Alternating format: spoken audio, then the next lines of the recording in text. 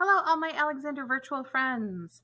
It's Ms. Miller here in the library, and I wanted to make a video for you today to show you how to get into Typing Club. All students in 3rd, 4th, and 5th grade have Typing Club accounts. Typing Club is sort of a self-paced typing program so you can learn proper typing techniques so you can become a really fast typer on your keyboards. So to get to Typing Club, you go to alexandercsd.org, go to Students, and then down here, here's a list with lots of different programs, and then click on Typing. Your username is going to be your first initial, your last name, and then the password is password. And then once you're in, all you have to do is click Start, and you're good to go.